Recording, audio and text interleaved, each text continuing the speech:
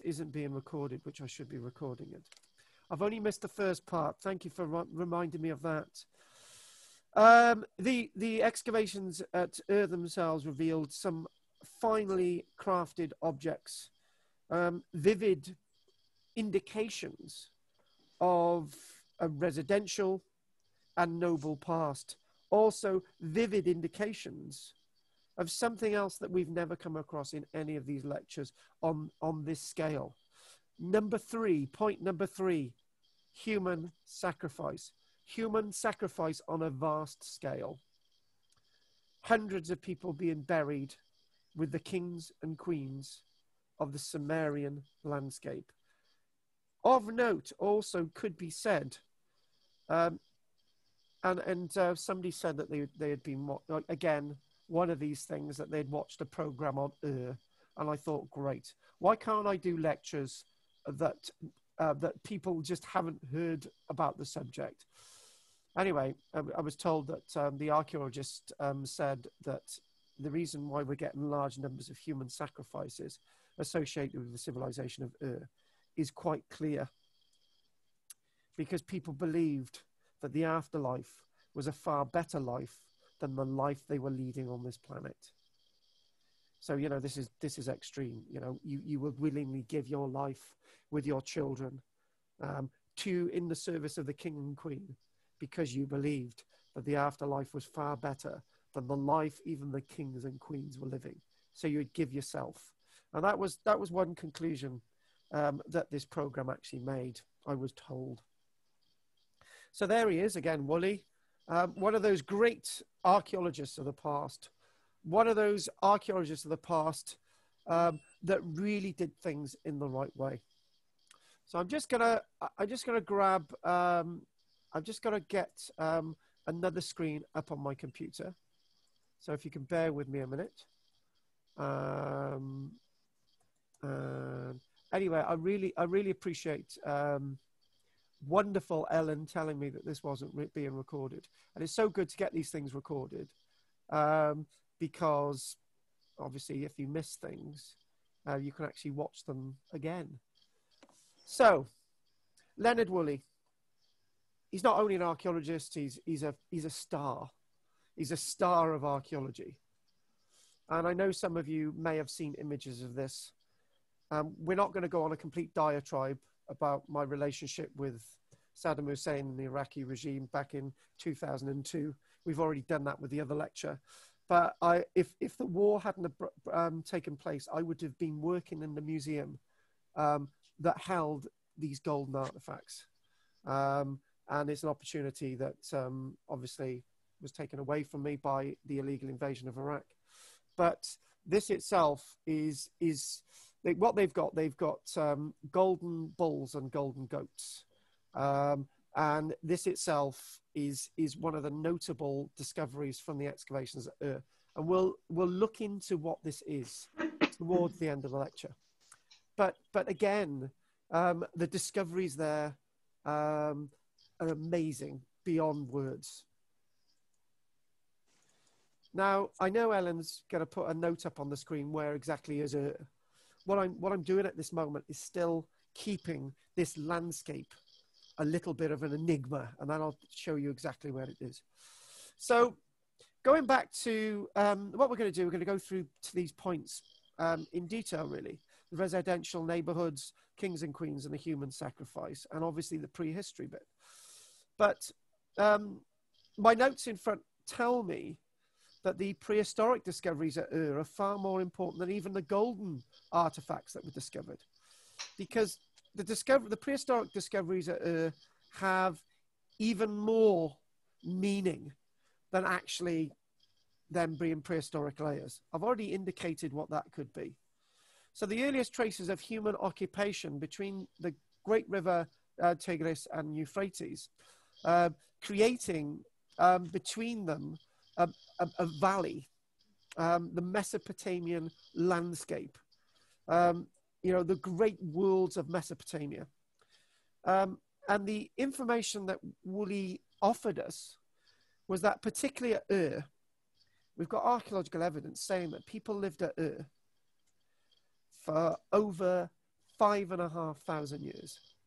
So again, repeat, 5,500 years people lived at the locality of which makes it the oldest, or if not one of the oldest, urban occupied areas on the planet, continuously occupied. The site seemingly abandoned at the time of the birth of Jesus Christ. So we're going back to 7,500 years ago to the birth of Jesus Christ. So that gives us 5,500 years that people lived at that locality. Prehistoric evidence of villages. Evidence as well of early painted pottery. And this is some of the earliest pottery from such an early period to appear in archaeology. So we've got pottery going back thousands and thousands of years before we even believe that they were creating pottery. Also, as time would develop to about 5,500 years ago, we get some of the first written texts. And these written texts tell us so much about this landscape. In lots of ways, more than the archaeology could ever give us. Real written accounts of what people thought about their lives, what people thought about the myths and legends, what they were trading in, and so on. So these stories are with us 5,500 years ago. And when you look at 5,500 years ago, and you start to look at reconstructions like this, there's a reconstruction of the Sumerian landscape around 4,500 years ago. But this landscape's developing. If you think about going back again to 5,500 years ago, you only started to build small villages in places like Skara Brae. Villages of about 10, 12, 15 houses. Not urban sprawls like this. Huge urban sprawls of thousands and thousands of houses, temples, streets, palaces, plazas, shops, and so on and so on. So if you want, so in many ways, the people of Mesopotamia are thousands of years ahead of the people of our country. And if you look at the reconstruction in front of us, you can see what is called the ziggurat, but we'll call it, for this case, a stepped pyramid.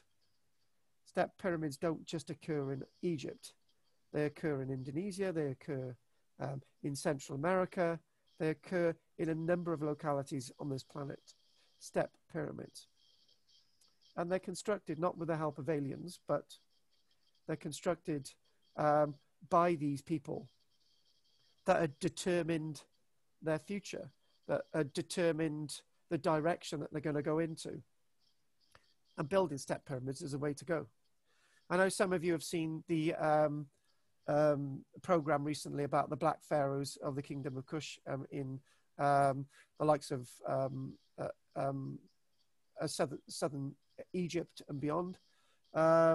I know some of you have seen those programs, and you'll see that you've got step pyramids there, and you've got the mastabases. Mastabas basically is a platform, and then they thought, right, what we'll do, we'll put another platform on top with another burial, another platform, each time smaller and smaller, giving you the likes of these step pyramids. So by 5,500 years ago, these people were building elaborate temples, which they filled with exotic stone and metal objects. Interjection. Even though we know that this site, that the burials have been broken into and robbed over time, nevertheless, the gold that was left behind makes you wonder what was taken. What objects were taken in the past. Far greater than the golden objects that you can see on the internet or in any other publications. But to us today in modern day archaeology, some of the finest golden objects ever found. At about this time, we see the need to keep track of the complicated economic world that these people lived in. They needed to understand trade. They needed to be able to write it down. They needed to be able to write stories down about the kings. They needed to be able to write down myths, accounts, what's going on in the temples, what the priests are up to, boasting of deeds. Well, that's what we all do, isn't it? Boast of our deeds, but these people needed to write them down. So where these people had writing, and before Kathy shouts out at the screen, there's no substantial evidence to say that we had writing in Britain until the Romans got here in AD 43. But if you took me off in a quiet corner and asked me if there was writing in Britain before the Romans got here, I would usually personally say yes. But no substantial evidence. These people were known as the Sumerians. They laid the foundations of the Mesopotamian world. The Babylonians, the Sassanids, the Parthians, all those Persians, Cyrus the Great, even inspiring the likes of Alexander the Great thousands of years down the line. This site itself provided the foundation for the Great Museum at Baghdad, which was unceremoniously looted by American troops in 2003. But most of the artifacts looted by the American troops have long since been repatriated, which is really, really good. So lots of the golden objects that I tell you about that were found here are now back on display in the Baghdad Museum, which is great. And as you can tell from this lecture, I've got a lot of resentment against Americans for denying me an opportunity of going there. So we've seen a little bit of an illustration, an artist impression of what this great city of Ur looked like. But let's just stop a minute. The civilization that we call the people who lived at Ur was the Sumerians. And their kingdom was the kingdom of summer, without the M, Sumerians. So there was more than just one city of Ur. There was a number of cities. Depending on what you read, the word Ur in Sumerian could mean town or city or location, a bit like the word lan in the Welsh language or ton in the English language. But the jury is out on that one, actually, even though we've got all these records. You've got Uruk, you've got the city of Ur, and other localities which have got the UR associated with them. So this may be an image from the 1920s, but the city of Ur itself was discovered in the 1870s initially, but they were poorly, the work was poorly undertaken. Not a great deal was discovered and excavations were abandoned. First World War interjects, and then we come in the likes of those people that we opened with. And one figure I need to remind myself of, if we go with this, Gertrude Bell. Gertrude Bell. So if we're going to put in Agatha Christie, we've got to put in Gertrude Bell. Gertrude Bell was the one who decided the borders of Iraq and Jordan. She was the archaeologist. Again, Gertrude Bell, famous female archaeologist. She knew about the landscape and she was able to work out the ethnicity of the people, hopefully, to create the borders. She got it very wrong, and from that moment onwards, an archaeologist has caused all the trouble in the Middle East. There's nothing new there for archaeologists causing trouble. But a wonderful archaeologist, name dropping Gertrude Bell, name drop Max Mallowan, who was the archaeologist who would eventually become the husband of Agatha Christie. Agatha Christie, several of her novels were based on the work of Sir Leonard Woolley at Ur and elsewhere. And there it is. There's our wonderful city of Ur. And you've got the river Euphrates. the river Tigris that goes through Baghdad. And very close to here would be the great arch of Ctesiphon near Baghdad, but obviously much further south you've got Ur. So Ur is going to be one of those great trading ports, and it would have been closer to the Persian Gulf than it is today. So obviously with the rise of water levels, large swathes of the landscape has actually been lost, but Ur is still with us today, the archaeology of Ur. And it's thanks to the flooding of the Euphrates that the archaeological evidence that we get from Ur was covered up, and that's what we find today. So in the 1920s, excavations revealed houses, palaces, temples, burial places, understanding burial practices as well, and understanding the wealth of these great people. The most famous of these excavations was actually at this locality under Leonard Woolley, 1922-1934, during which time he gained a comprehensive understanding of the city's history, going back in excess of 5,000 years. And again, its final abandonment at the time of the birth of Jesus Christ. Excavating a whole city quarter, revealing winding lanes, streets, courtyards. And it's said that these would all lead down in unison towards the Great Ziggurat, which if you're looking, that is an image of the Great Ziggurat taken by a reconnaissance craft.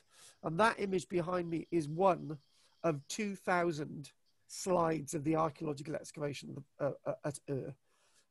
Even though in the 1920s, 1930s, there's not a lot of photography going on, Leonard Woolley illustrated his publications with 2,000 photographs. And this book in front of me, which is 250 pages long, he filled,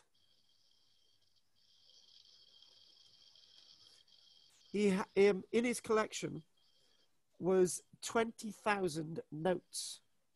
So if you put those 20,000 notes in publications like this, you'd have a full library of his work at Ur. He was an obsessive note writer. He was an obsessive recorder of history. He, his wife, and his assistants would go in and do the work individually.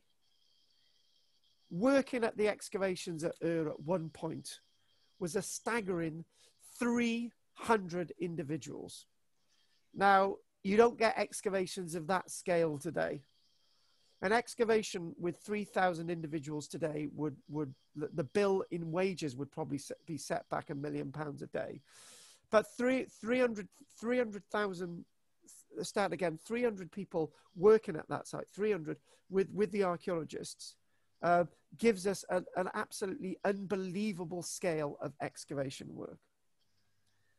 The Great Ziggurat itself had been standing for many generations until the ziggurat that we see today, constructed around 4,100 years ago, a remodel, displays the greatness of the Sumerian Empire.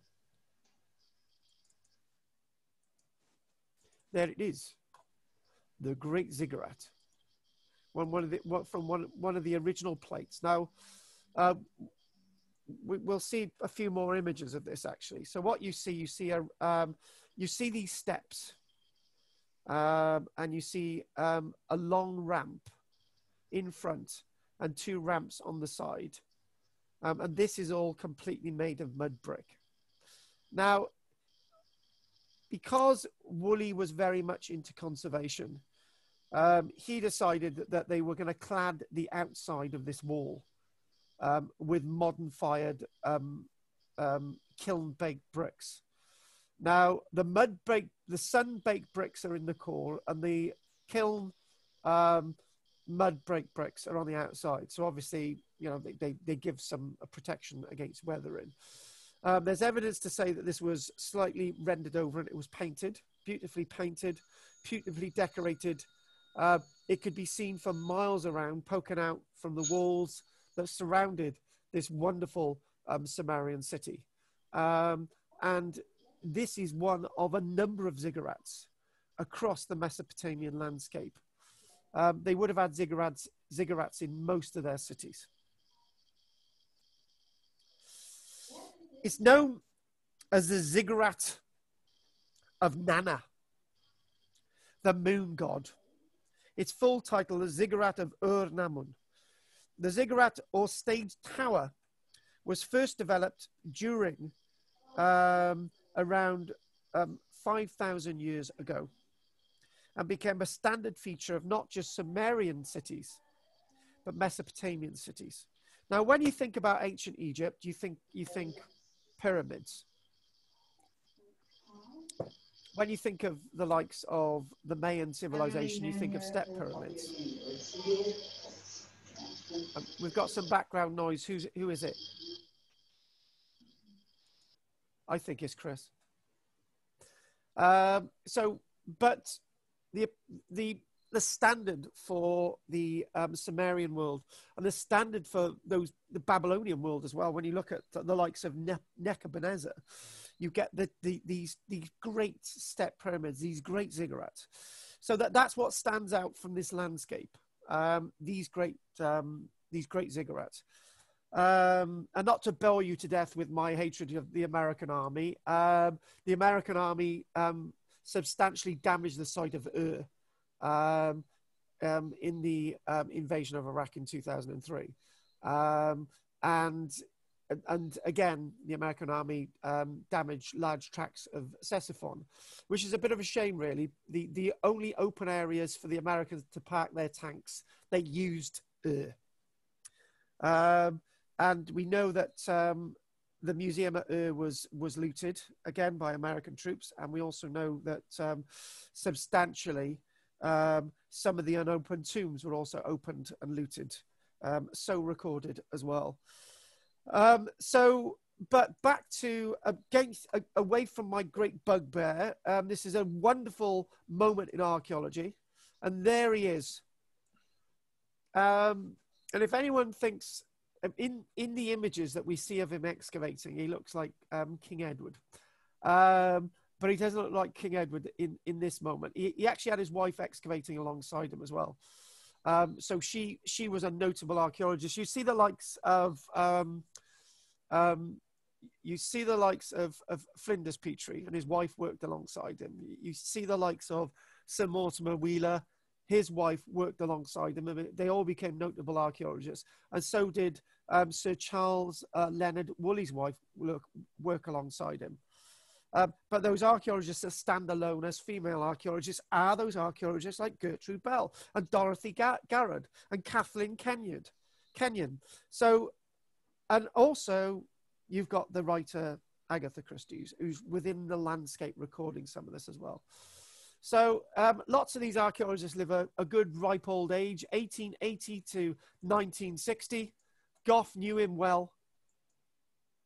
And that's what we mean by the cladding on the outside. They had to do this because if they hadn't have done this, the wind would have eroded this site would have had a catastrophic effect, and you wouldn't be able to understand it today. What all they've basically done is cladded the outside with these new bricks. And if, say, for example, anyone wants to remove these bricks and have a good look at the temple, it's going to be there. You can actually see some of the mud brick, the original mud brick, sticking out of the top there. So you've got this ramp. This is easier to understand, actually, the way they've actually done this modern mud brick facade on it to protect it. It makes more sense. I'm referring to this as a temple.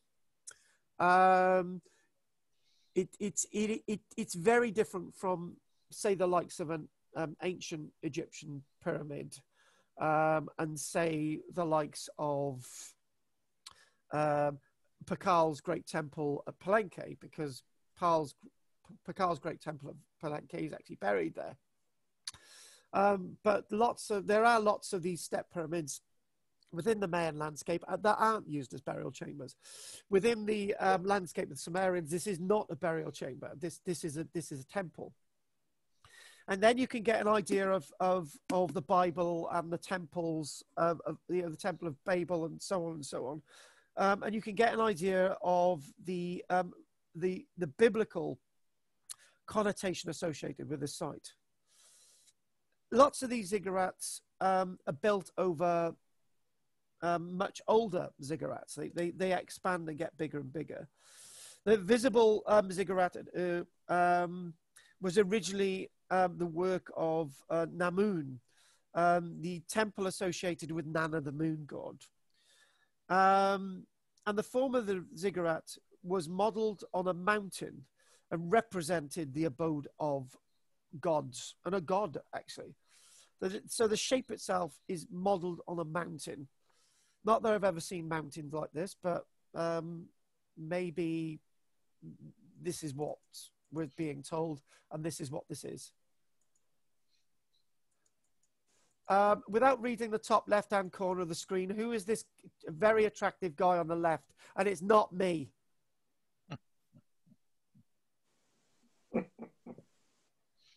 No, that's not you, Goff. No.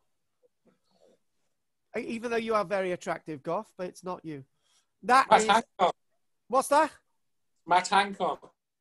No, that isn't Matt Hancock. No, but it looks very similar. No, that is T.E. Lawrence, Lawrence of Arabia.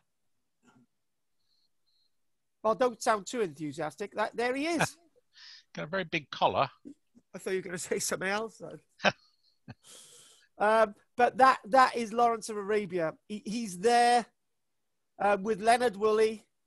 You can see that Leonard's just said, oh, he said there was this Irish man, he bought a banana factory. He chucked all the bent bananas out. And T. Lawrence is thinking, why am I here?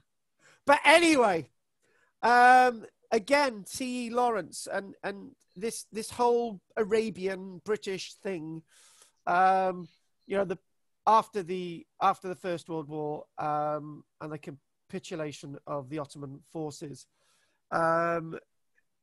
the landscape was divided amongst the French and the British, and Iraq was given over to under the mandate of the British authorities, and it meant actually that this British archaeologist was able to excavate without any restrictions, and that's exactly what happened.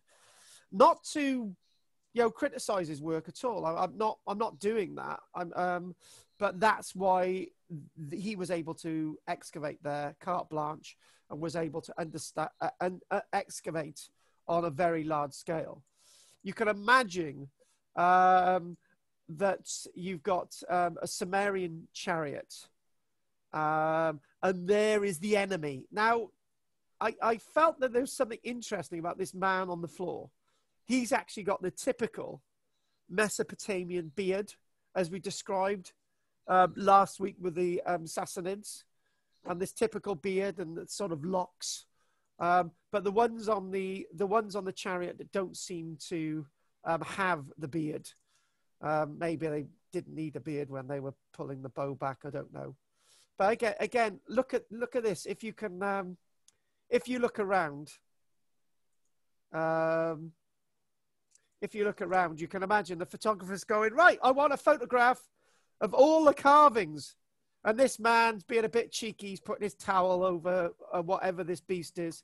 And Sir Leonard Woolley's getting in the way of a chariot wheel. But again, these artifacts became the artifacts displayed in the Baghdad Museum. This was the first great collection in the Baghdad Museum. Obviously, you've got the excavations Nimrud and the Neve in the north, and obviously the work at Ctesiphon and Uruk and other localities. But you can get why this is in pride of place at Baghdad.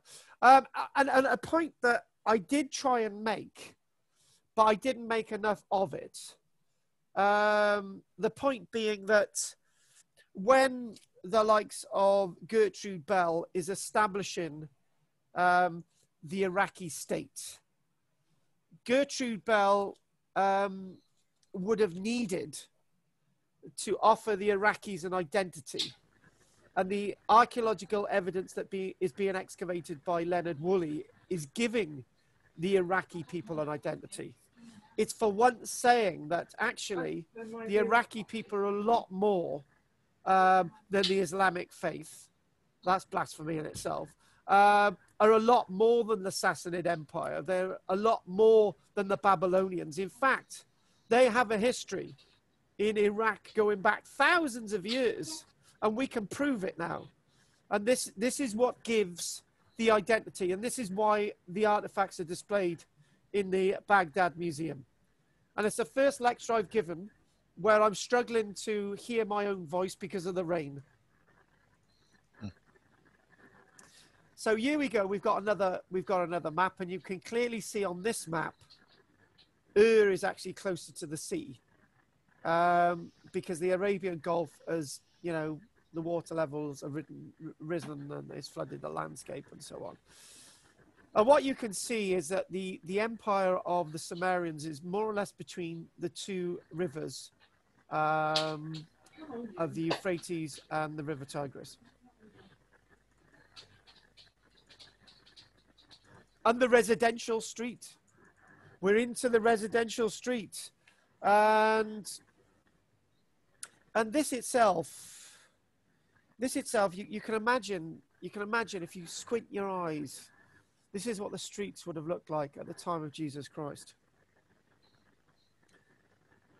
But the next thing I'd like to go on to is actually into the burials. And we jump back and forth looking at the residential stuff, the burials and the temples and so on. But that is where we're going to go next. We're going here. And actually, we'll go on to that little inscription that we've seen in a short while. Now, again, the way we're going to do this, we're going to look at the archaeology after the reconstruction. So, and this itself is a reconstruction of what the death pit looked like just before everyone in there was killed. What they found excavating at Ur was what was called death pits. A large number of attendants, mainly women and male warriors, with oxen, would be placed into a rectangular pit in the ground, and there in the background is the burial of the king or the queen. And then these people would be, here we go, the scene in the royal graves at Ur moments before the climactic acts of sacrifice, and now represented only by the rows of skeletons and objects. For this evidence attests to the serried lines of ladies in waiting, soldiers, ox carts, and their drivers, and the oxen, if not to the imaginable thoughts of the victims and the rituals of the officiants. When they found this, it was almost as if it was unbelievable what they were seeing. There was more than one of these death pits. These famous tombs contained not just the dead king or queens, but all these remains that we've mentioned. Apparently, these had been sacrificed to serve the dead royalty in the afterlife. The kings of Ur seem to have required a lot of attention. Unlike me, I never need any attention at all. One grave contained 68 female and 6 male subordinates. Obviously, in this one, you've actually got soldiers associated as well. Laid out in rows with their laid out in rows with their finery, still ornamenting their bones. And in another grave, soldiers with their weapons and ox cart drivers and their animals guard the outer passage. while 9 women with gold headdresses attend the burial chamber itself. And what we're going to do when we move away from these images, we will actually show you one of the golden headdresses. And it's actually spectacular. I haven't replicated this, but we'll show you on the screen. So we won't do that for a moment, but a little bit more about these burials. We'll come back to all these images. Bingo. This isn't as good as the one I got in the book, but we're going to use this for a moment. So these are actually golden headdresses for the 9 attendant women associated with one of the death pits. All of this burial structure, all of this burial ceremony, all of this burial finery befits a king or a queen. Although the royal tombs were robbed, the artifacts in many cases still remain. There was so much gold. The royal tombs were carefully examined by Sir Leonard Woolley himself. And he would excavate for 4 months of the year with his gangs over 12 years. Yielded some of the most celebrated pieces of Sumerian art. And some of the most celebrated pieces of art we have ever seen done in gold. This is referred to as the standard of Ur. And the standard of Ur also being an object. And that object itself, we will go back into. Oh, there it is. Look at that. Beautiful. Actually, if we keep it there. This being the standard of Ur, and also this physically being the standard of Ur. This is a panel inlaid with nacre and lapis lazuli, showing scenes of warfare and peace, going to war and peace. They also found, I actually don't know what nacre is. I should have looked that one up. N-A-C-R-E. We all know what lapis lazuli is, the blue that is in the background there. Gaming boards, figures of a ram caught in a thicket, and lyres were ornamented with geometric designs and figured scenes in the same inlaid technique of mother of pearl, carnelian, and lapis lazuli. The red is the carnelian on this one. The decoration of one lyre made a visual joke by depicting a band of animals playing musical instruments. And I'll show you that again in the break. An electron helmet. So an electron helmet, if I can remember right, is a mixture of silver and gold. And this is the helmet of a king. King known as Mes Kalamdug. And when we think about this, we get all this wealth surviving, when in fact the tombs had been looted. And in that, again, the myriad of common objects, the word common objects, gold and silver jewelry, common objects. You need to think about that when these are common objects and you're thinking, Christ, there's so much wealth.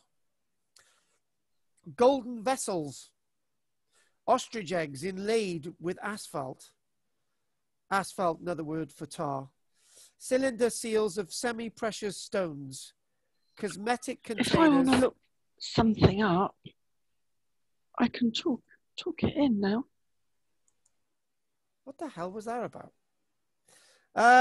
Cylinder seals of semi-precious stones, cosmetic containers, and other goods merely punctuated the messages of riches and power. Messages from the past that have survived. But so much has been lost. And look at this again. In the first several hundred years, the dead kings of Ur were buried with elaborate rites in the royal cemetery. Let's go and have a quick look at the royal cemetery. And we come back to lots of this, actually. All these big pits in the ground. Bingo. Royal Cemetery. Look how deep this is. Up to 15 meters in depth, even more from the scale of this one. Over 2,600 graves were excavated. And that's just the ones that were excavated. They didn't excavate all the kings. They excavated 2,600 graves of a populations of tens of thousands of people. Some of these graves would contain the gold that we've just mentioned. Others would be some more of the common graves. 1 or 2 pots, that's all. Other burials of commoners did contain greater riches. Commoners now. Metal weapons and tools, stone vessels, beads, and other jewelry of semi-precious stones, and other objects that had to be imported into resource poor Mesopotamia. So in other words, what we're talking about is the resource poor Mesopotamia. You're seeing lots of these goods being brought in, but they're great traders. The royal graves were subterranean chambers that we will see, often with vaulted roofs, and were entered through a ramp or a pit. Because so what we're going to do, we'll look at one of these tombs, and we'll come back to all these. There we go. That's what we're looking at. Entered through a ramp or pit, identified by cuneiform inscriptions. These were the tombs of the great kings and queens of Ur. And lots of these date from roughly around 4,500 years BC, which is 1,000 years before those leaders of Egypt that we know so much about, like Tutankhamun, Akhenaten, and then we look at the Setis and the Ramesses. So these are 1,000 years before the likes of the great leaders of ancient Egypt. And these had great burials. In fact, the richness of the burials here is far richer than any of the burials in ancient Egypt. But these have also been looted. So what would they have been like in the past? What would they have been like? What would have been in there that has been taken away? And it does make you think. One person mentioned about the arch.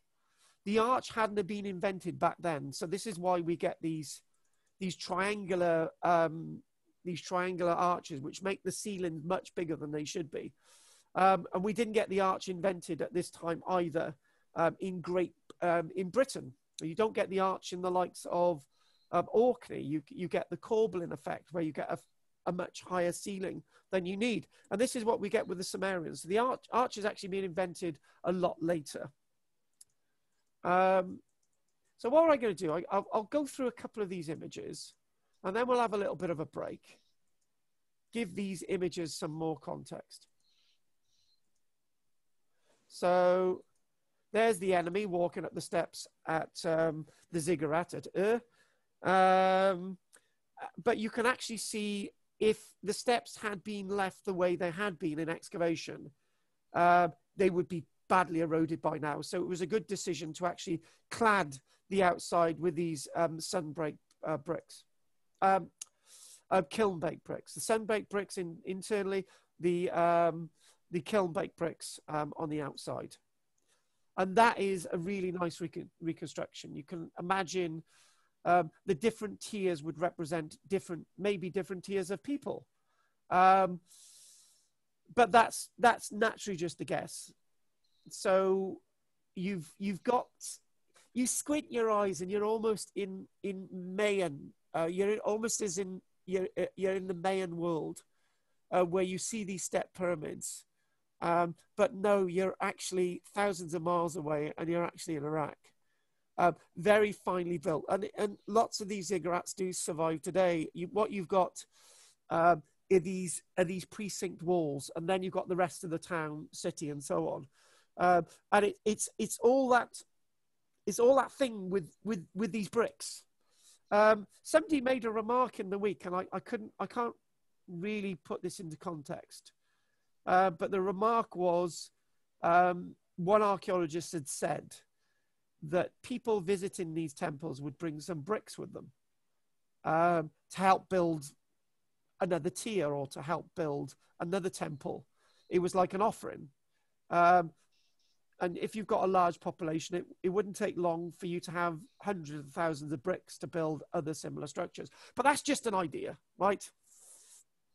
Probably the way to work that out is to understand the differences in the bricks and so on. But, you know, that's another lifetime. Again, you're looking at the excavations at the ziggurat, and you're going down, and you've got the street scene, you've got some of the smaller buildings, and it looks very higgledy-piggledy, but very intriguing the way all this works and acts and has intercourse with each other. And the intercourse is very much to be seen with the ziggurat and with the walls and the houses and with the narrow streets and with the flat roofs, almost Turkish looking today. You could probably go down some streets in some villages in Palestine that would look very similar to this. And it's quite a straightforward way of building: small windows, normal sized doorways, flat roofs. You know, nothing much has changed. All to do with the temperature. Lots of trees growing amongst. Oh, I'll chuck in something else. You know, we've got archaeological evidence at Turkey to say that they kept bees. You know, they kept beehives on the roofs of some of the buildings and within their gardens and so on. I remember mentioning this. And we've got evidence, and probably from Samaria as well. And bees would indicate trees and flowers. So, well, you can't have bees without flowers and pollination. So that's a good sign that the landscape was fairly healthy. Lots of plants growing, the bees, fresh honey, all that type of stuff. Thought I'd chuck that in there. We've already seen this. Again, scenes of peace and fighting. And these great pits in the ground. Do you know what? I'd love to know what that thing is poking out there. What is that? But they've left it in the excavation as they've gone down. And again, how many black and white images have we got today? I think we've got about 10. There's 2,000 of them. And there is Leonard. You can't miss the guy. He's always there excavating. So he's doing the archaeological work, which is not the same as some archaeologists at the time. Doing the dirty work. And I'm not going to mention some other famous archaeologists like Sir Mortimer Wheeler. And look at that there. Look at that there. Now, they came up with a technique for this wonderful object. And it was... if I can go to my notes, if I can remember where this is written to get this right. So what we're talking about is as he was excavating, he would do the this is a little miniature harp. As he was excavating, he would find the voids and some decayed wood and little bits of gold trappings. And he come up with a technique that involved plaster of Paris, and he would pour this into the space, and it would reconsolidate whatever wood was there, and he was able to lift it out of the ground. And if he hadn't done this, we wouldn't really understand their musical instruments. We wouldn't really understand lots of the archaeology. And it's so good that he had these techniques at his disposal back in the day. And back to this. So what I'm going to do now, I'm going to show you this image, and I'm going to cut the screen sharing. And I'm going to show you this. So what I'm just about to show you, I'll read out what this says. The skull of one of the attendants mentioned already, lots of attendants, but in one tomb you've got 9 attendants with a headdress. And the court attendants sacrificed to accompany their masters in death were also dressed in expensive finery when they ended their lives. Many of the women wore headdresses of gold and semi-precious stones brought from distant lands. And that's the description of that. So what you've got the jaw, you've got the lapis lazuli beads, you've got, these are actually birch leaves, and you've got all the golden braiding in the hair, and you've got, this is just one individual. And if you compare this one individual with similar finds in Egypt, you start to realize that it's almost as if the Sumerian civilization could be far greater in wealth than the Egyptian civilization. And we've got so much more from Sumeria over what's being found in Egypt, because much of what's being found in Egypt has been robbed. And this as well, this is a very, the inlaid lyre with golden bull's head.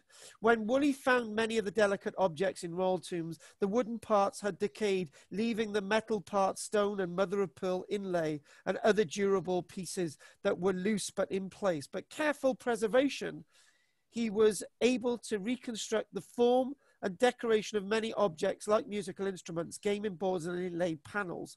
The front panel of the sound box of this lyre is decorated with inlaid scenes of animals and heroes. So basically the animals are mocking the heroes of the past and those scenes. So that there, and we've all seen that, I'm sure. And I don't know if anyone's actually ever been to the Baghdad Museum, but you will see these artifacts on display in the Baghdad Museum. So what we're going to do now is I'm going to take a break. And apparently I've got to, in the break, I've got to look at a video and some pictures of Chris. And I will do that for you, Chris. And right, let's have some questions now. Goff, anything you'd like to say? No, not at the moment. What about you, Keith? Thank you. No, not really. I saw a program yesterday, I think it was, on the history of writing. And they mentioned their Sumeria and the cuneiform, and how it was a precursor to our modern alphabet, basically. So Sumeria was one of the first areas that actually started to introduce the concept of writing. Yes, that's correct. Are you okay, Goff? You don't seem right. Okay. You're okay, okay. Have I asked you, Chris? Yeah, I have, haven't I? So, no, yes? No, I saw the same programme that Keith saw, actually. It was very interesting. Yeah. Good. Yeah. Good. Ellen, one sentence, please, anything? Yeah. Nacre is the mother of pearl on the inside of a shell. And you've got one? Yeah, I'm showing you now. Ah, right, the nacre, right, thank you. It's mother of pearl, yeah. Right, okay. And then were the attendants in the mass burials buried alive or dead? They were all killed. They were killed. Okay. And when were the kiln bricks put on the outside of the building? It was obviously after the Americans were there then. Because the pictures of the Americans, it looked all worn. No, those are the bricks. Those are the kiln bricks. Oh, those were, all right, okay. Yeah, because if you look behind, the bricks are really degraded. So what they've done, they've reconstructed the facade. That was there at the time of the Americans. Jane, anything? No, nothing from you, Jane. I'm muted. She's muted. Okay, right. Let's have anything from Kathy and Andrea. Right, we've unmuted you. You got anything to say, Kathy? No, we got nothing to say. Right, I'll need a word with you at the end, Andrea, as well. So nothing from you guys. And Jim, anything? The women that were buried with the king. We're not getting it. We're not getting you. We can't hear you. We're not getting you. Ask somebody else to mention. Just talk. Can you hear me now? Yeah. Okay. Were the women that were buried with the king, etc., could be part of his harem, maybe? Well, you would love to think that, wouldn't you? Yeah, you would love. Well, in Goff's case, definitely, but one woman's enough for me. You know, I wouldn't want more than one. No, that's just too much hassle. Okay, what we'll do, we'll have a break. But you know, if anyone with Jane would be very lucky, wouldn't they? You know, so okay, we'll have a break now. Thank you very much. Okay. Thank you. Coffee time. I think each week we should have a little score sheet. Starting to mention the illegal invasion of Iraq. And then we see at the end of the year. How many times did he mention it? Yeah. How many different pronunciations for various words? Good.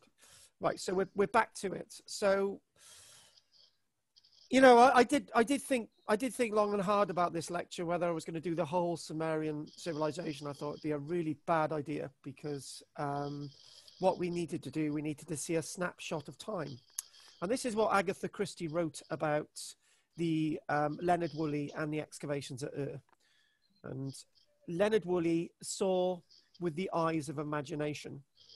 The place was as real to him as it had been in 1,500 years BC, or a few thousand years later. Now, she wasn't far off, actually. She was 1,000 years out, 2,500 years BC, but there was no radiocarbon dating then. So it was rather interesting of Agatha Christie. And then she goes on to say, wherever he happened to be, he could make it come alive.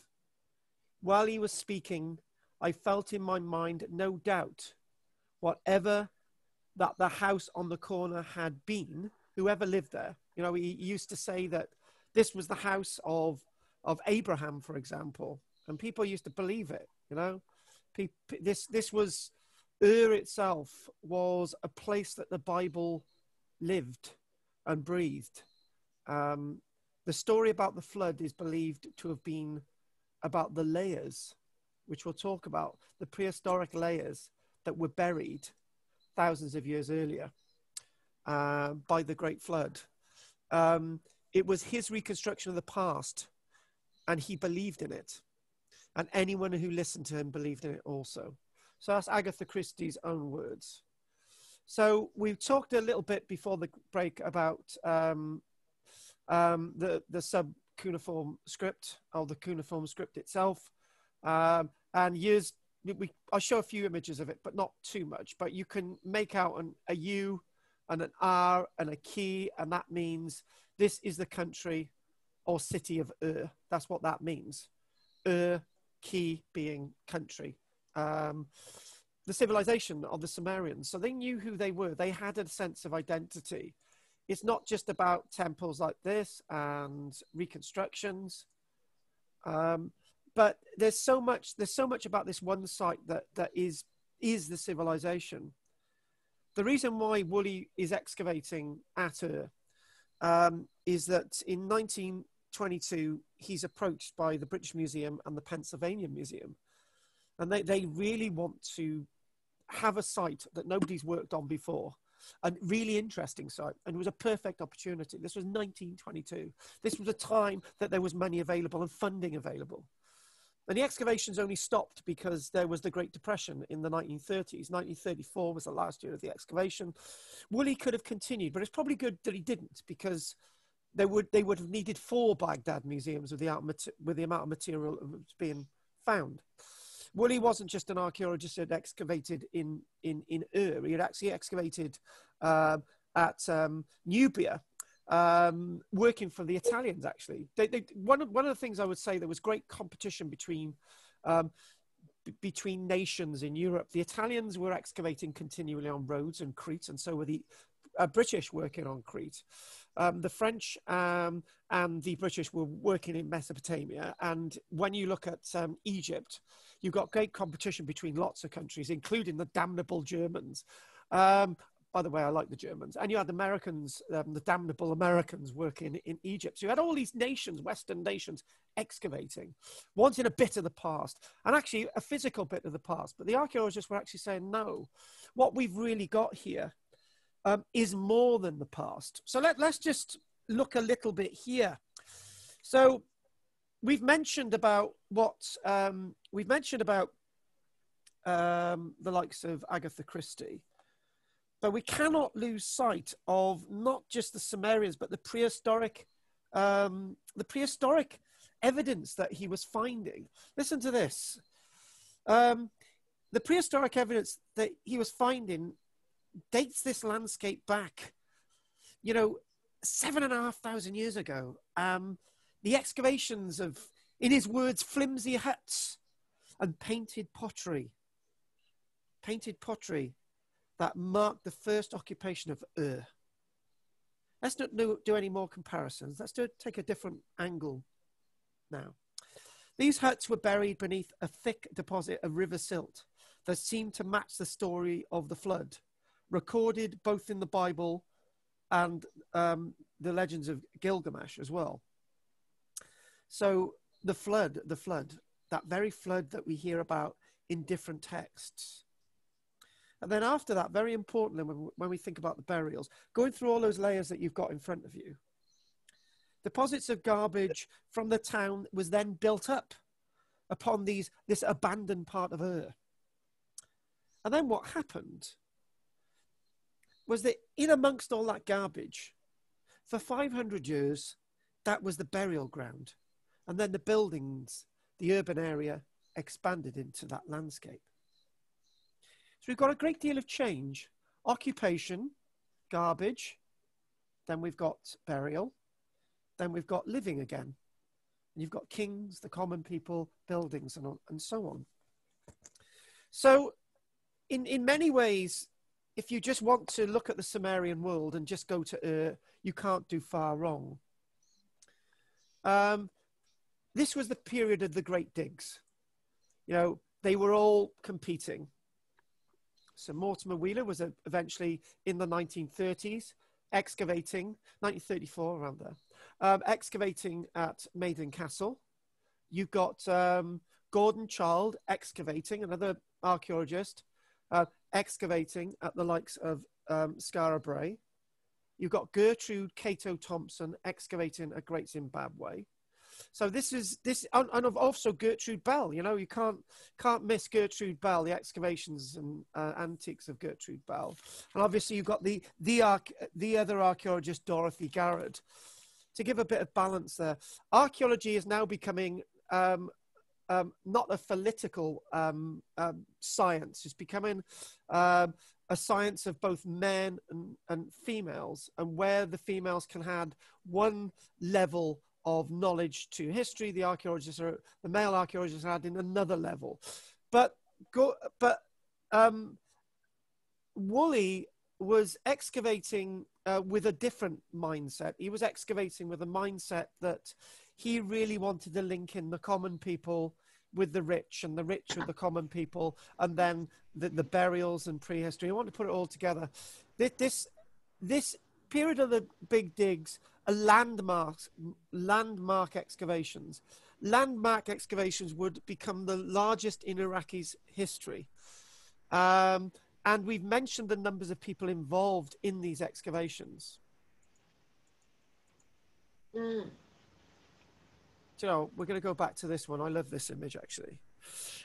Woolley exhumed thousands of bodies, thousands of texts, cuneiform text, Sumerian cuneiform text.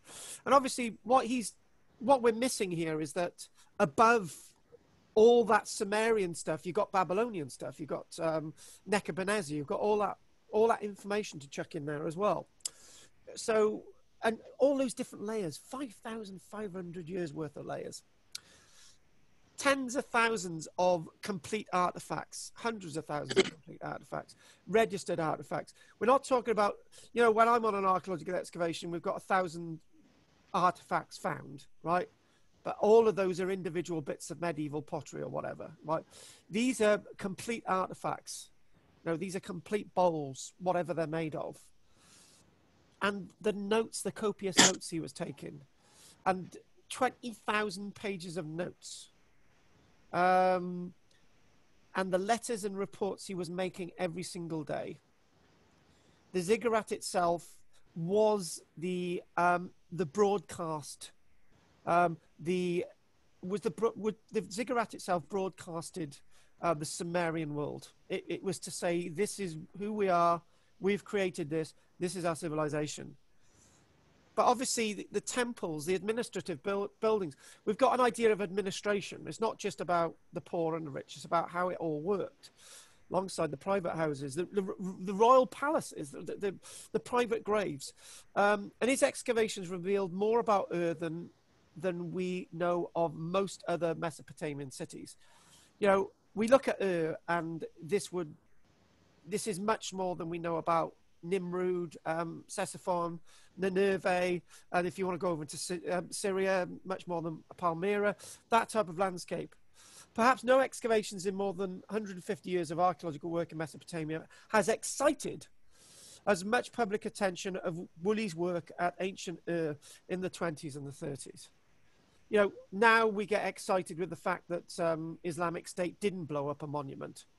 You know, do you know what I mean? That this is what they were excited about in the 1920s and 30s was regular press reports. This was the internet of the day. This was regular telegrams. He would write his telegrams in Latin, so the telegram receiver in London wouldn't be able to read it, and then it would be marked for the London News, the Illustrated London News, and the telegraph dispatcher would run to the Illustrated London News, and it'd be used that if it was early enough, it'd be used that day.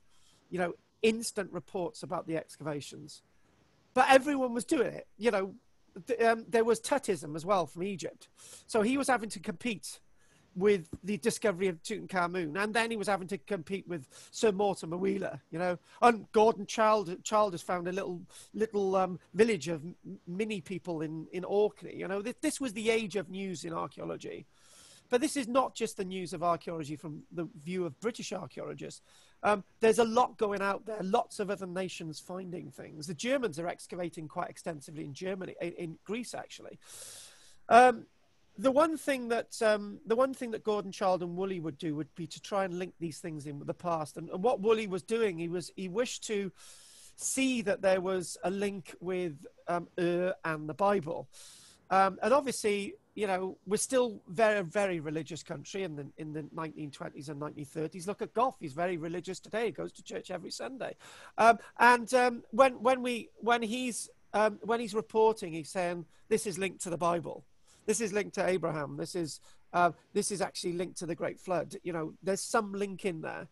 Was the Garden of Eden underneath Ur, that type of thing? I don't think he said that at all, but you know, that type of landscape. Definitely, he's got prehistoric. He's got a prehistoric landscape there. He could claim that. You know, it's way back. So the great rival of archaeologists back then, and this was the thing, you see.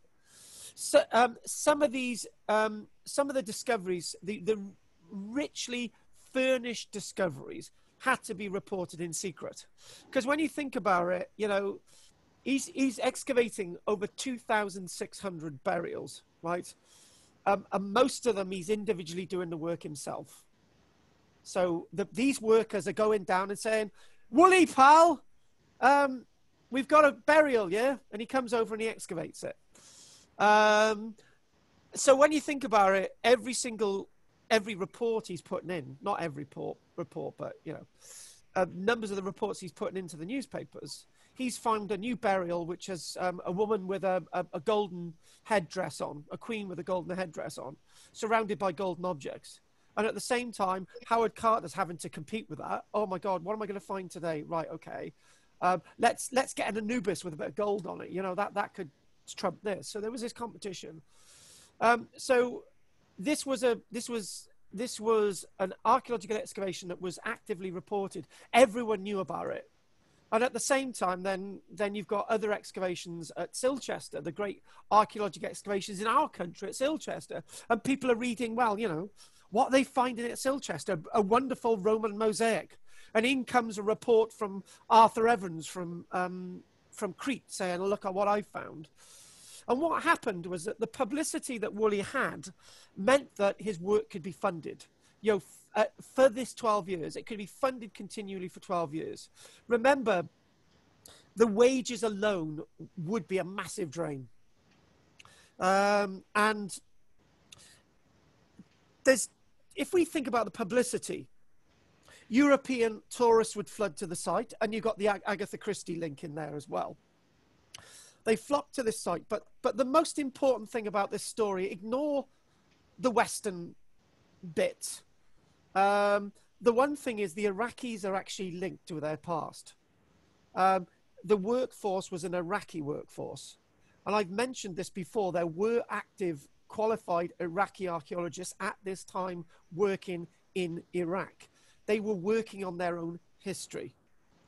And I'm going to be very careful with what I'm about to say. One of my biggest problems, you know, when we get these marches and we know what we're talking about, people saying these lives matter and those lives matter and all the rest of it. I like to think that we've got such a cosmopolitan history that everyone's lives matter. I think I've just got away with that. And what we're saying here with these Iraqis is that they are actually, even though you get these professional Westerners excavating, these are the ones who are actually looking at their history for the first time. These are the ones who are actually also holding the artifacts. As Leonard Woolley is excavating, he's handing the archaeologists to Iraqis. So therefore, when you look at the Baghdad Museum, this is why the Iraqis said, no, we want all our artifacts back after the Iraqi wars. It's our history. This is our identity. We want it back. And in many ways, when you look at the Islamic State, to what the Islamic State was doing to the archaeology back a few years ago, the Iraqis were saying, we're not having this. This is our history. Don't care what the Americans or the British are saying. I know you want us to protect this, but we are going to protect this. And this is why so much of the archaeology wasn't destroyed. And why we've got these great displays, because they admire their history. They want to be part of their history because it's their history. So with the closure of the excavations in 1934, it was probably a good thing. And you know what? That in that image, he looks like King Edward, doesn't he? Yes. I knew King Edward well. It was me, Wallace Simpson, and King Edward. There you go. So the artifacts recorded and all the records ended up being divided amongst Baghdad, London, and Philadelphia, because so you look at Baghdad, we've got quite a lot of stuff in the British Museum and in the Philadelphia Museum in the United States as well. The excavation of Ur was conducted in a period of great importance. As I've mentioned, this was a landscape being created by the archaeologist, Gertrude Bell. So we've already seen this image and we've already seen this one, but looking down, this is an aerial view of the excavations. And I'm not sure which point in time this is being excavated, but there's the Great Ziggurat. And you can just about see a wall going around the outside and all these little buildings, all these streets. Now this, I'm not sure where we're at in this, but this is only a quarter of the city excavated eventually.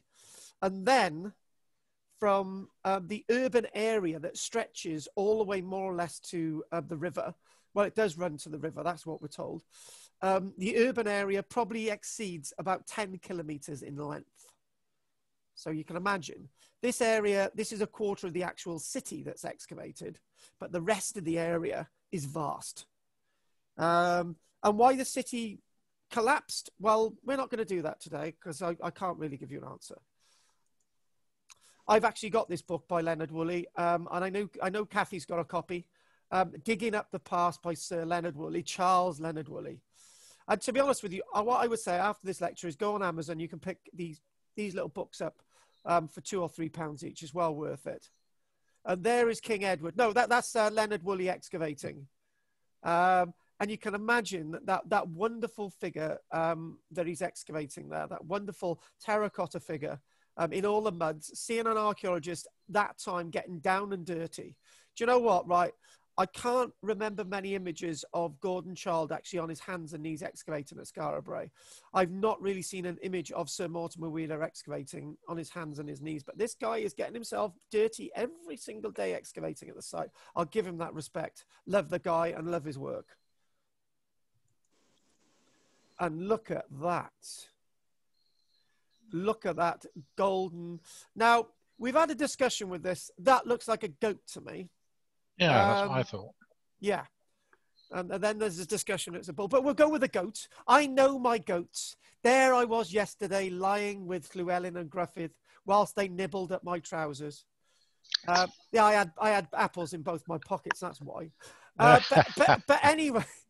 But anyway, this itself is beautiful. And one thing I've decided against today is just showing you a load of images of gold statuary, because it would have just been the lecture. So I decided not to do that.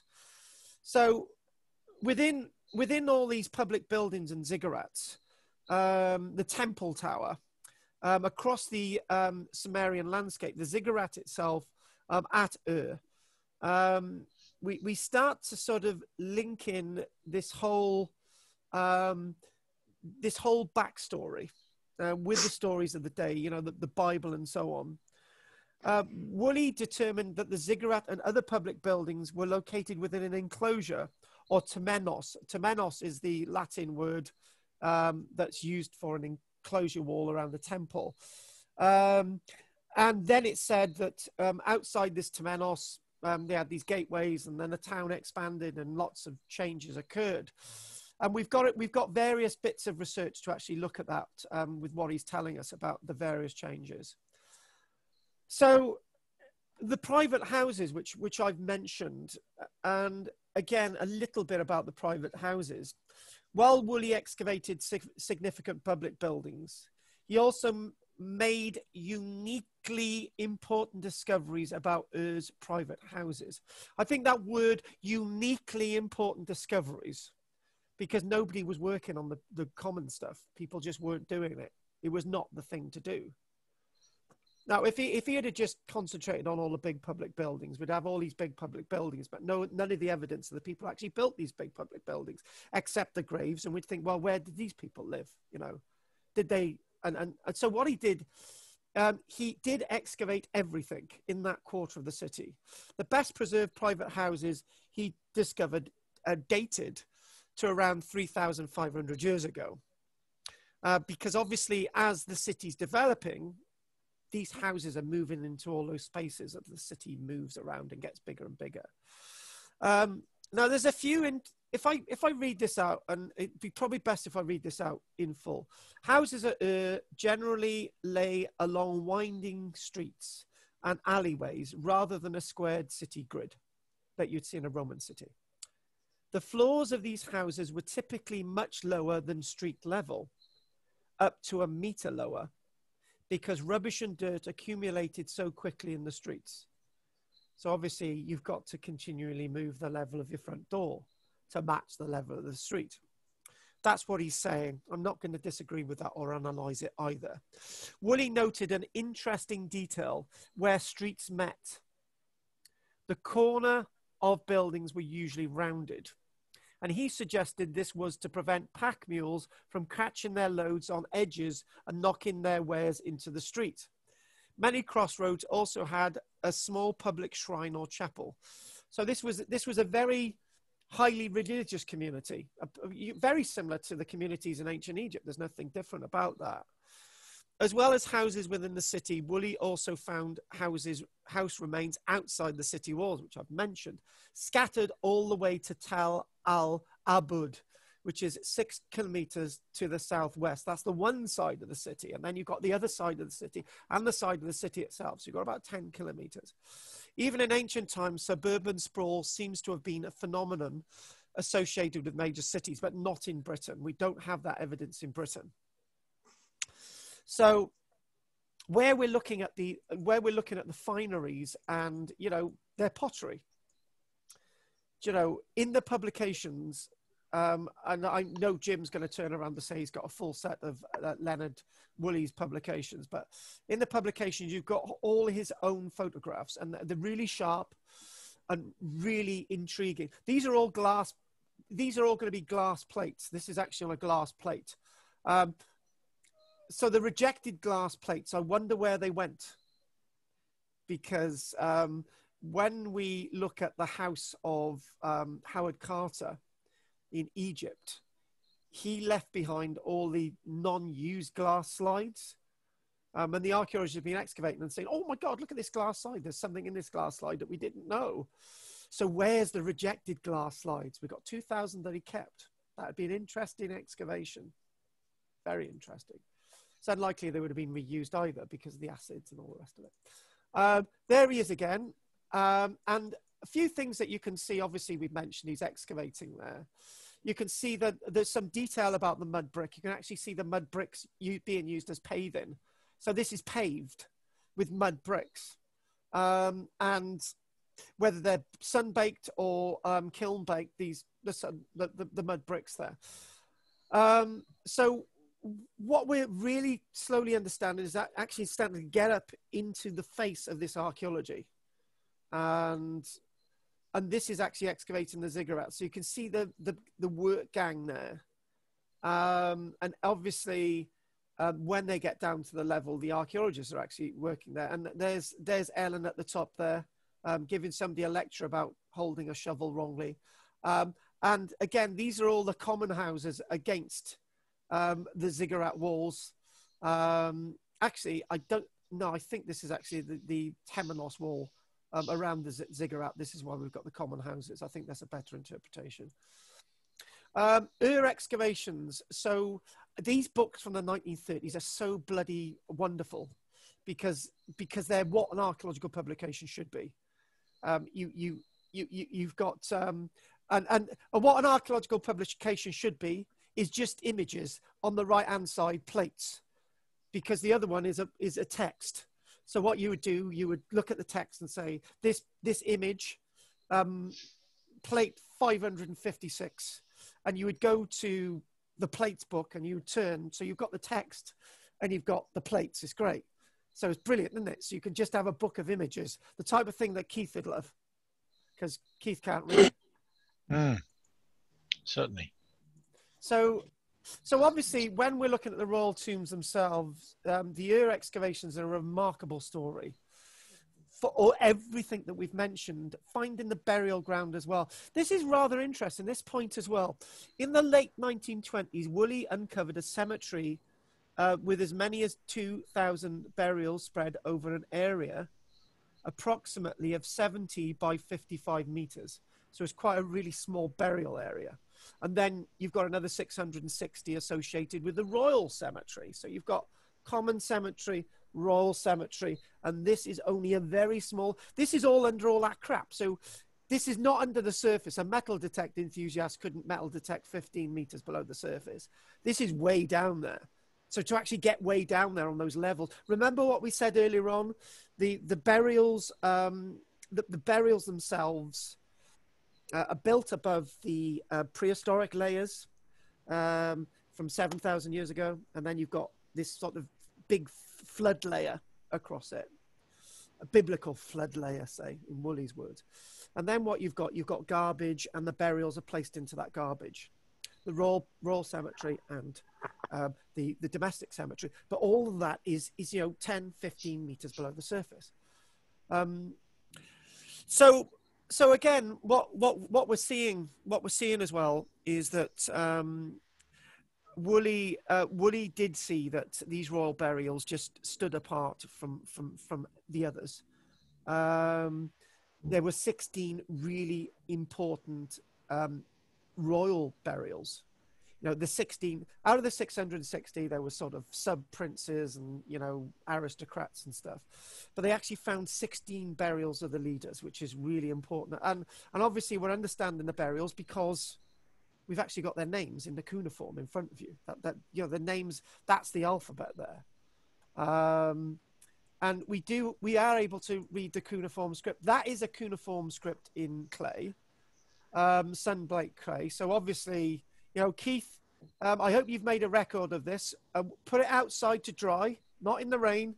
And when you've finished, pack mule to my house and I'll send it as notes out to everybody, right? So of course. I don't know. Yeah, there would be a way of printing this if you get a direct mold of that and whatever, you know what I mean. But anyway, so there are tens of thousands of these records across the whole landscape. You know, the whole landscape of Mesopotamia. Tens of thousands, hundreds of thousands, and these are really starting to be examined in the 1870s by an Iraqi expert. You know, we don't talk about all we've been doing in these lectures is talking about mainly Western archaeological excavations and Western thinking. Well, that will change in after next week. We'll be doing something very different, and that is it carved into stone. You made a mistake there. You made a spelling mistake, Keith. You're gonna have to start again. Oh no! Exactly. You spelt Tricky Dickie's name wrong. And this itself is where we go next. So that is, we've already seen this, but we did it lightly with squinted eyes. Actually, you can think of this. You can go to ancient Egypt and you can actually think about the great chambers of the kings and the queens, and they sort of go down these steps, right? This is not much different, but there's no great bloody pyramids above these things. So the Ur excavations are a remarkable story. These royal tombs consisted of vaulted or domed stone chambers. When we say domed, corbel domed or vaulted, because we don't have the arch. The principal body lay in the chamber, naturally buried with substantial quantities of goods and other precious, semi-precious stones, gold, silver, sometimes including a sledge or wheeled vehicle pulled by oxen or goats. There you go. Personal and household attendants lay in the tomb chamber with the deceased king or queen and in the pit outside. So there's various different arrangements for these 16 burials, the death pits. Now, when I, as you know, I've done this lecture a number of times this week, and this next passage I've not read out because I couldn't grasp it from a presenting point of view. So if I read this next paragraph out as a little bit of a story, close your eyes, you might be able to understand what Woolley's description is in regards to the death pit and what was going on. If you don't understand it, then it's fine. So Woolley imagined what had happened after the deaths of Ur's kings and queens as follows, 16 of them in different localities. Let's see if I can do this. We must imagine the burial in the chamber to be complete and the door sealed. There remains the open pit with its mat-lined walls and mat-covered floor, empty and unfurnished. Now, down the sloping passage comes a procession of people, the members of the court, soldiers, men servants and women, the latter in all their finery of brightly coloured garments and headdresses of lapis lazuli and silver and gold. And with them musicians bearing harps or lyres, cymbals. They take up their positions in the farther part of the pit. And then there are driven or backed down the slope the chariots drawn by oxen or by asses. The drivers in the cars, the grooms holding the heads of the draft animals, and these too are marshalled into the pit. Each man and woman brought a little cup of clay or stone or metal, the only equipment required for the rite that was to follow. Some kind of service there must have been at the bottom of the shaft. At least it is evident that the musicians played up to the last, and that each drank from the cup. Either they brought the potion with them or they found it prepared for them on the spot.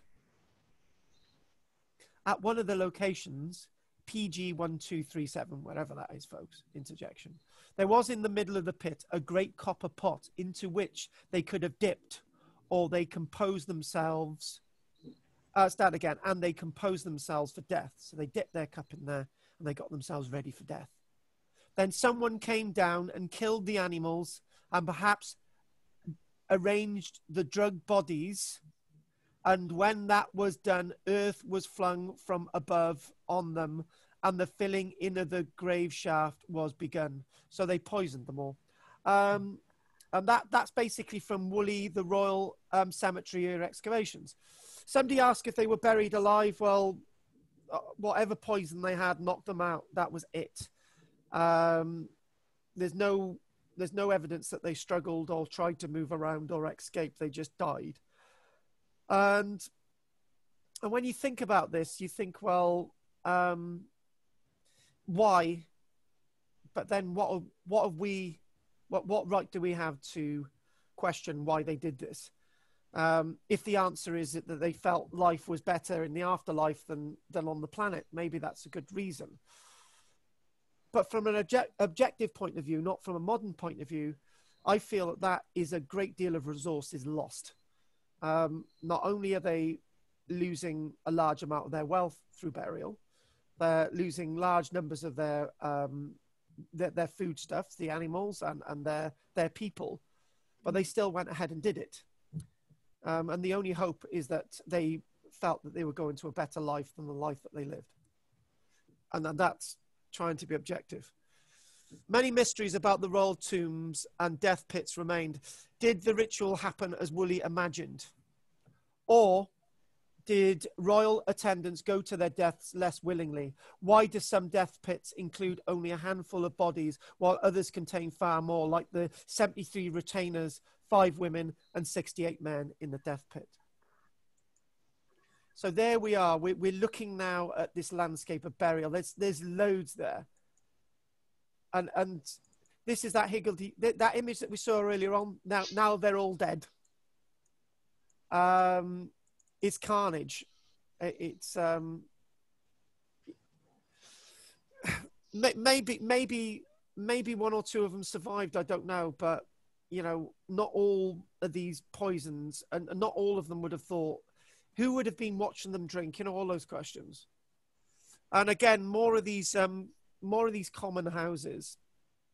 So as we come to the end now, some of the royal tombs uncovered by Woolley had been partly destroyed, probably when later tombs were dug. Nearly all of the royal tombs had been robbed in antiquity, but they were still full of riches. Queen Pwabai, Woolley said, she was found with a fabulous golden headdress and burial attire beaded with semi-precious stones. Woolley's finds were so incredible, so rich, that he wrote telegrams to the British Museum announcing these spectacular finds on a regular basis. The excavation of these royal tombs was no easy task. The soil into which the tombs were cut was composed of dumped rubbish, which was not only soft and unstable, but also acidic and highly salinated, with the result that it ate away at skeletal remains and other things survived, because, you know, as we saw with bog bodies, it's very acidic. Your flesh remains, but the bones go. So different soils destroy different artifacts and other artifacts survive. Woolley's recovery of artifacts from the cemetery's royal tombs still stand as an extraordinary technical achievement, with the levels of preservation that were offered when he was actually seeing these finds. I've just got 2 messages coming in. Jane has to go. See you next week, she says, and Pam has to go. See you next week. Well, we've nearly finished, folks. Thanks for those messages. And he worked alongside his wife, Catherine. So we've got to mention Catherine. So again, these normal domestic buildings. So as we sort of, that's actually the last image. Thank God for that. So really we've come through everything that we needed to do today, and all the images that we needed to do today. And obviously the cemeteries and the buildings, and obviously the prehistoric layers as well. And just another last paragraph, which I'm not going to mess around with. In the excavation season from 1928 to 1929, after Woolley had excavated part of the cemetery to a depth of 13 meters, Woolley decided to dig through that layer. Below the floor levels of the excavated burials, he made a startling discovery: a thick layer of water-laid silt indicative of flooding on top of a layer containing characteristic black painted pottery the earliest phase of occupation on the southern Mesopotamian floodplain with the evidence of the buildings. What did this mean? In some of his publications, Woolley connected this deep layer of silt to the biblical flood, which may also be alluded to in the Sumerian king list, which is a list of records detailing what's going on. So in other words, the Bible tells us there was a great flood. Gilgamesh tells us a great flood.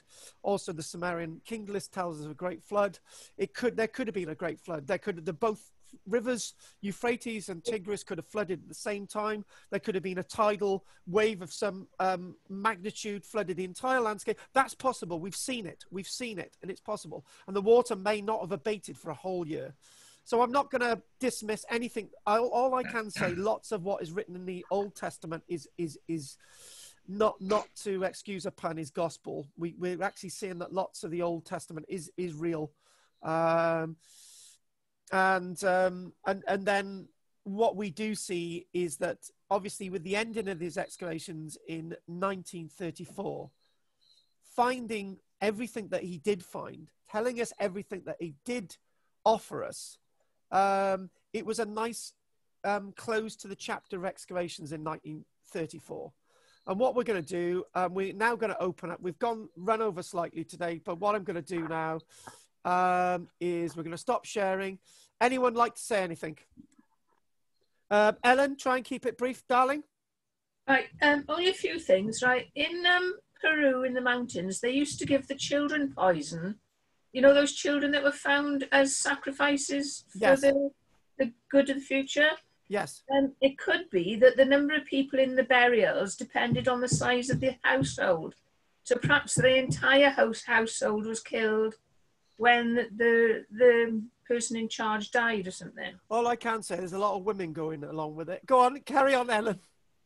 Yeah, well, if it was the working household, yeah, no, all your servants and your workers. They would mainly be women. Yeah, I see what you mean. Yeah. I'm with you. Yeah. Workers, it would maybe the men. That's right. Yeah, and go on. Those ones with gated houses, was that to prevent burglary and vandalism, or just to sort of demarcate? No, demarcation. To be honest with you, the idea of robbery and theft is more of a modern concept because our houses are full of stuff these days. So you know, it's a different way of looking at things. And finally, Ellen, because we got to crack on. Just one more question. Well, that's it. Thank you very much. That was lovely. It was brilliant. Thank you. Hopefully, see you tonight as well, Ellen. And Goff, anything you'd like to say? No question. Thank you for that, Goff. It's very interesting. Thank you very much. My pleasure, always. Chris, anything?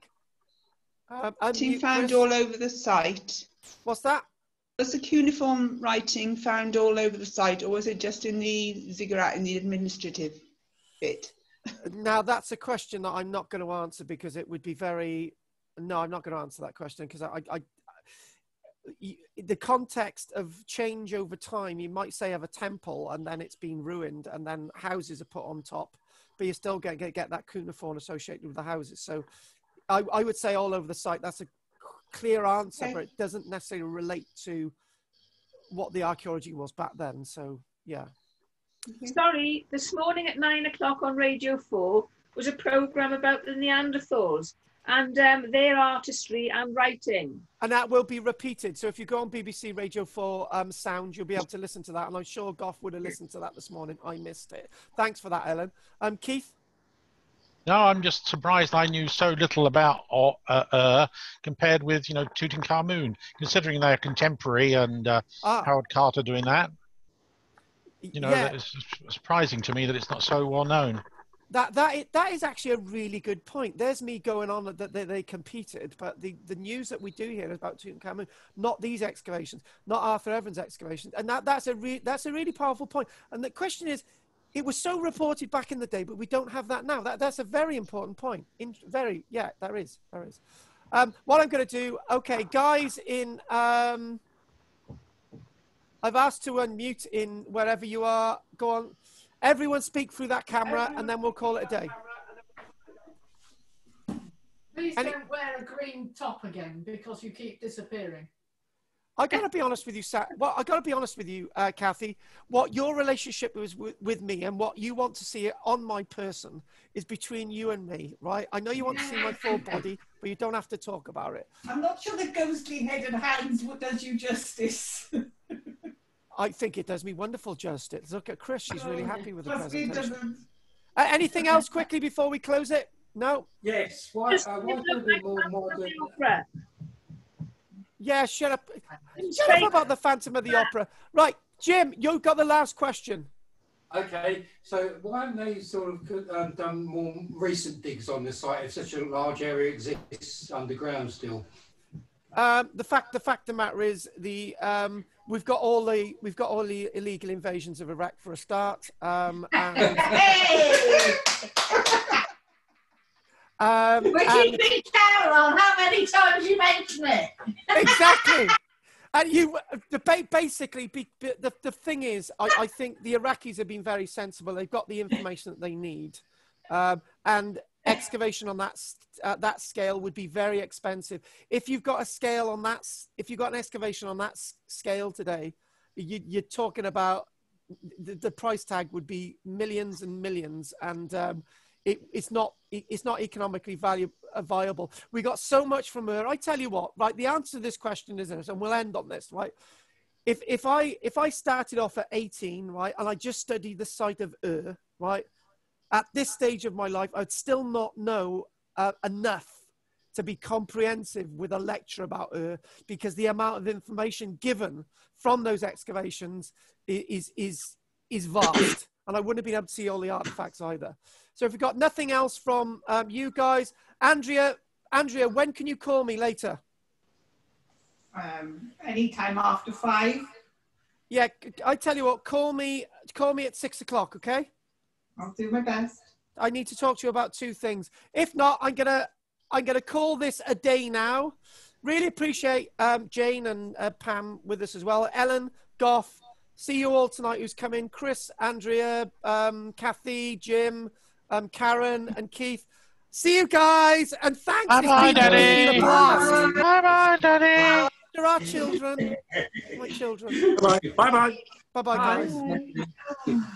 Guys, that's why. That's my feeling after a lecture. Oh. That's right, isn't it? Yeah, That's it. old fashioned. Send me an email. Right.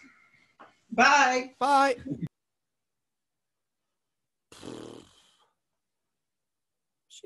Why? It doesn't matter wearing a green top. It's a good green top. What those people were left. What do you think about my green top? Anyway, thank you very much for watching this. KARL-JAMES, LANGFORD, Archaeology, Cymru, over.